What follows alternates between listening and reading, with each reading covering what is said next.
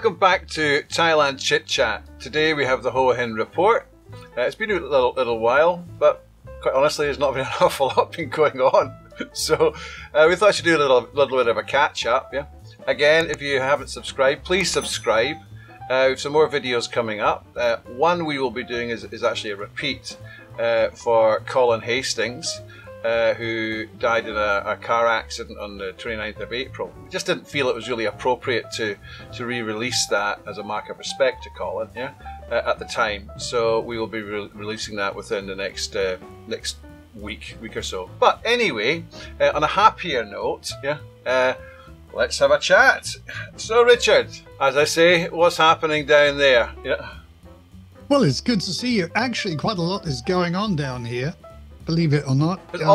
Something's always happening in Hua Hin. There's always stuff going on down here. There really is. They've had a lot of quite good little events at some of the hotels. Sort of, they're getting into doing like karaoke's and stuff like that going on. But there's also some international artists visiting at the moment. I went over to see them at a little hotel, which is called the Nern Chalet down at Pattaya.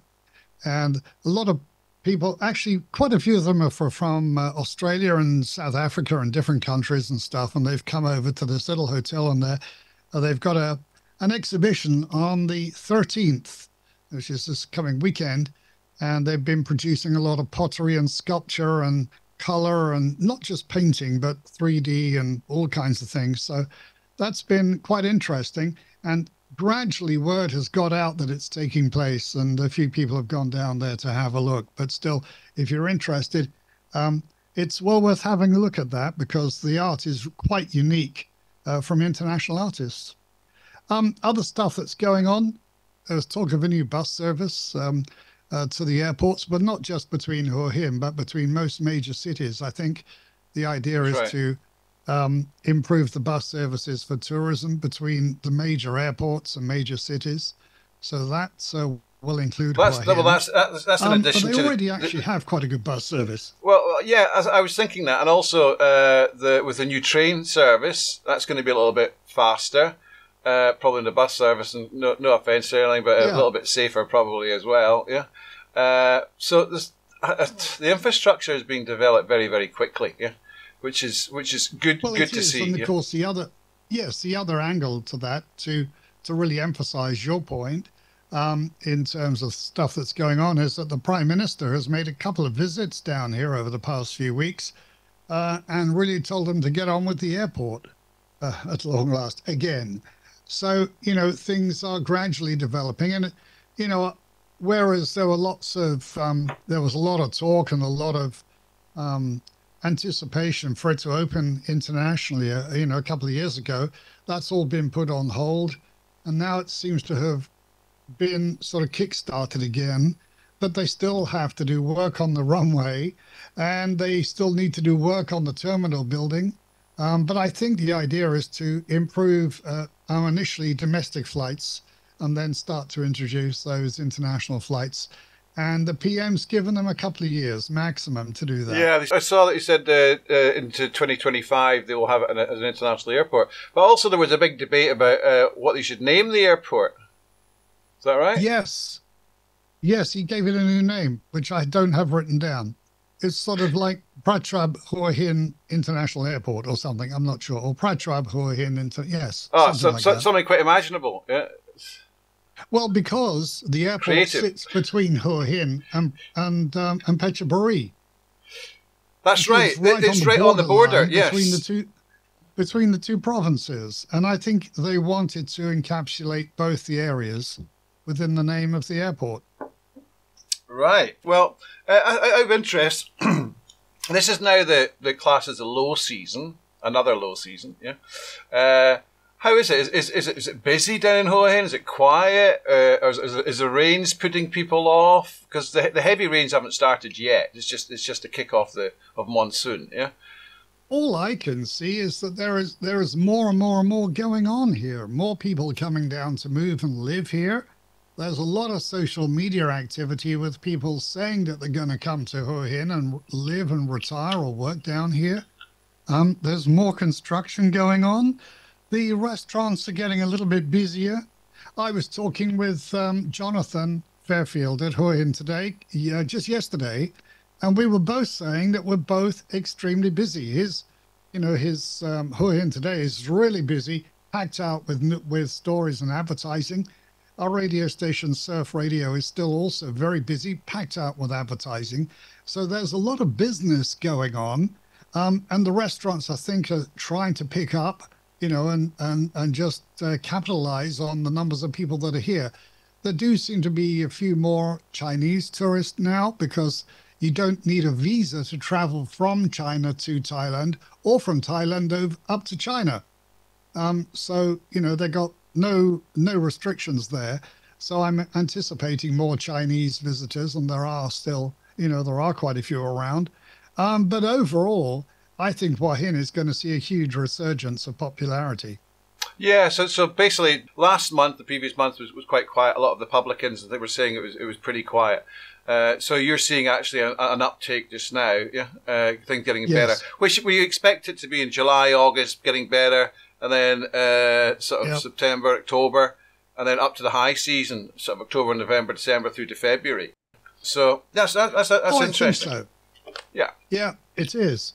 So, there are still things going on. Tonight, we're in the middle of the week. By the time you get this edited and out, it'll be the weekend. But, this week we've got quite a well-known actor whose name is Nigel Miles Thomas. He was fairly well known in Doctor Who back in, 40-odd years ago. And he's been working in theatre for all of his life. He's actually out here in Thailand at the moment, and he's giving a couple of performances tonight as Sherlock Holmes. And he has another show as well about, we'll just have to leave that, but he has two shows, one tonight, one tomorrow. Also over in Pattaya over the weekend as well. So if you like to see some real good comedy theatre, the guy's name is Nigel Miles Thomas. There we are, got that right. And he's well worth checking out at the theatre I think it's down in Jomtien, somewhere like that. But he's performing here tonight and tomorrow. Should be good.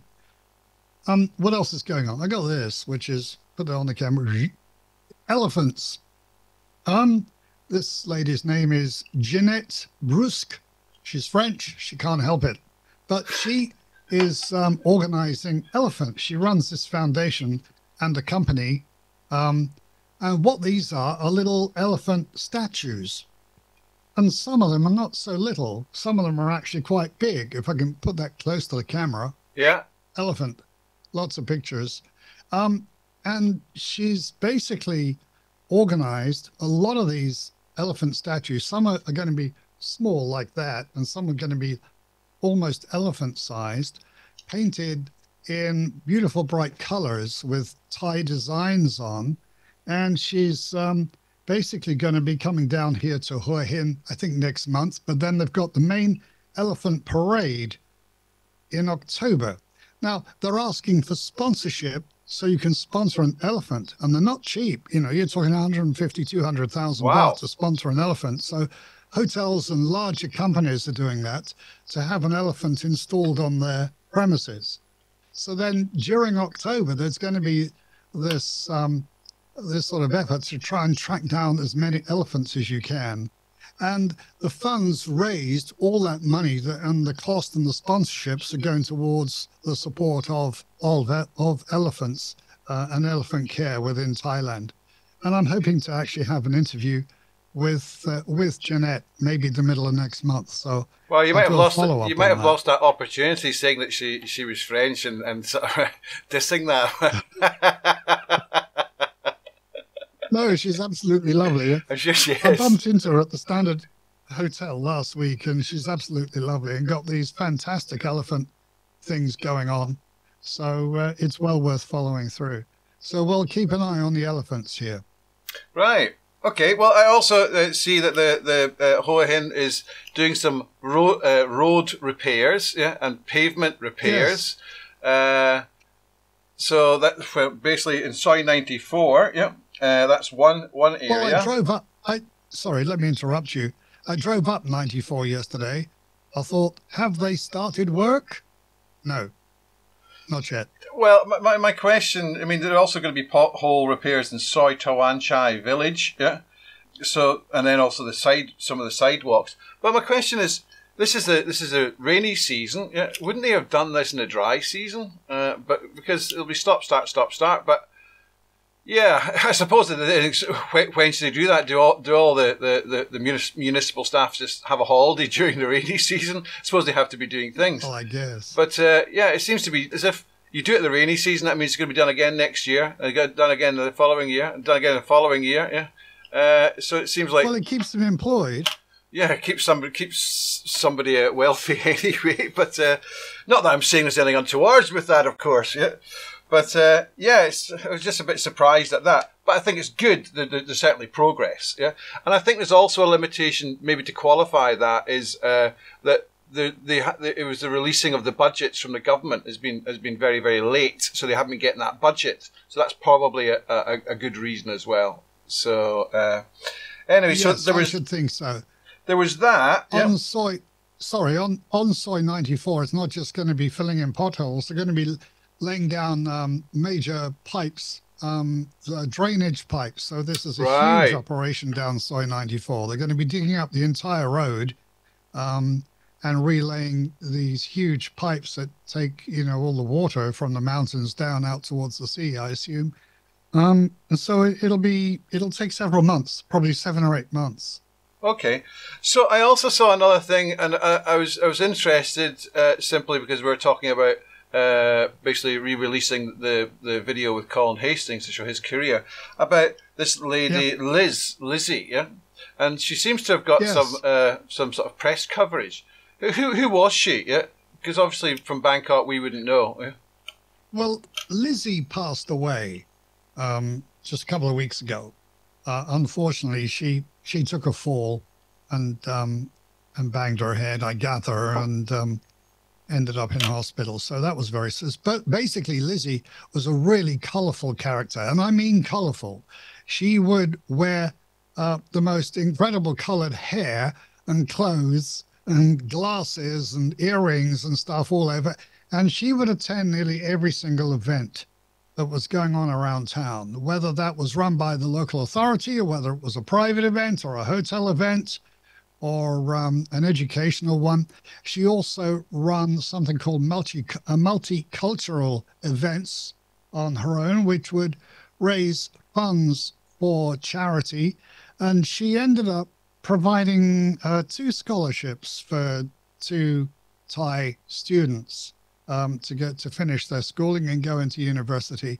So she was a real wonderful lady, got to know just about everybody, and her funeral was just about 10 days ago, and obviously we do still miss her.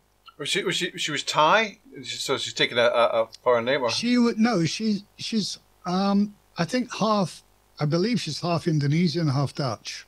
Right. Okay. Yeah. And she was a long-termer in Thailand, yeah? Long-term resident here, and she lived, I believe, close to the Sunshine Residence, which is a retirement area. And she actually had her apartment quite close to Market Village. So we'd often see her, trundling around Market Village, doing some shopping or whatever. So she'd say hello to everybody. Lovely, colourful character. That's nice. It's nice to celebrate somebody's life and accepting it's an unfortunate situation. Yeah. Well, yes, and her funeral was a lovely event. Everybody had to wear bright colours, no black or formality. It was just bright colours. Celebrate the life of Lizzy. Right, that's nice. That's very nice. Okay, so is there anything else happening down in Hua Hin you think we should all know about? Well, I think we've really covered most of it. No, I don't think there's too much coming up. You've got the odd run here and there and the odd cycle ride and the charity this and that and the other. But basically, Hua Hin just rocks on. And I'm anticipating a lot of Europeans will come back, certainly around September, October. Over the summer period, rainy season as usual, so it'll be relatively quiet. But as I say, there still seems to be a positive interest in Hua Hin from people, in Thailand and overseas. Is there any concern about the overdevelopment of Hua Hin? You know, there's talk around saying that there's a fear that it becomes quite commercialized, like Pattaya with because Hua Hin is seen Pattaya is seen as a great, a fantastic place, and it is, because I like it, and it's actually in my opinion improved an awful lot. But Hua Hin was always seen as a, let's say, the middle class and up. And I'm not trying to sound a snob, but it was like Bangkok was a metropolitan, shopping, do all the stuff, you know, the historical elements. Pattaya was going party, and Hua Hin was seen as being more sedate. Yeah, do you? Yeah, it's more laid back for sure. Do you see that changing with all development? Well, not just yet, but yeah, there is a huge amount of development, and who knows how. I don't think it'll change the character of Hua Hin. Yeah, that's where I was going. That's the correct word. I think that'll probably stay, but I agree that there is a risk of, you know, too much too soon, or we shall just have to see how that goes, because as, you know, the bus services, the train services and the airport, you know, start to open their doors a bit more, we shall see. I think the population will increase. More people want to come and live out here, as we were saying. I don't know about overpopulation or over development just yet, but certainly that's something that may well be on the horizon. Yeah, I think possibly further south it'll start expanding, so people will go down to Hua Hin as a major area, and then it'll go further south. Yeah, down towards Prambury area. Yeah, it's a beautiful area down there. Oh, lovely. And there are lovely plots of land down there, and they are all being, you know, the prices have shot up and they are being purchased. Yeah. Okay, listen, thanks Richard for that. That's a good update. It's good to see you again. Yeah. So we'll call it a day there, yeah? Likewise, Andrew. Always enjoy chatting. So we'll chat again soon. Okay, thanks very much. Okay, see you later. Cheers. Okay, thank you very much everybody for watching the show. Once again, if you haven't subscribed, please subscribe. Any comments, please pass on comments. We have other videos coming up. Not quite so frequent just now, but basically, as information or things we want to tell you about come out, we'll just release them. So thank you very much again. Speak to you later. Bye bye.